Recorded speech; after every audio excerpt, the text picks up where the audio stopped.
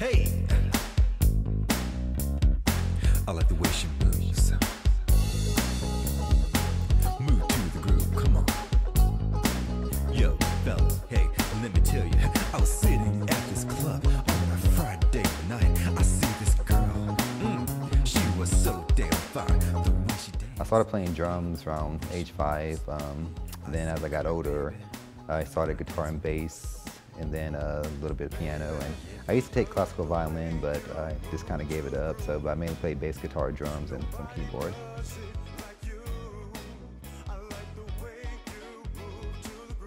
I guess all the people that I grew up that I was influenced by, they did it all. They, sing, dance, play instruments. So I figured, if you're gonna do one art, just learn it all because they all come together.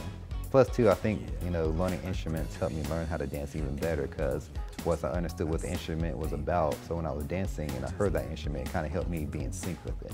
And music is kind of, that's my way of just creating and talking. Baby, I like the way you move to the groove. Nobody does it like you. I like the way you move to the groove. Makes me want. Music and dancing and music is kind of the place where I can express my feelings, where I can just get things out, regardless if it's good or bad.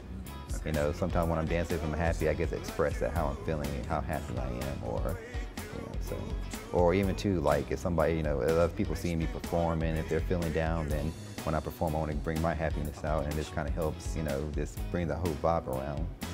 Move to the groove, come on. I like the way she moves. Break it down. Come on, baby.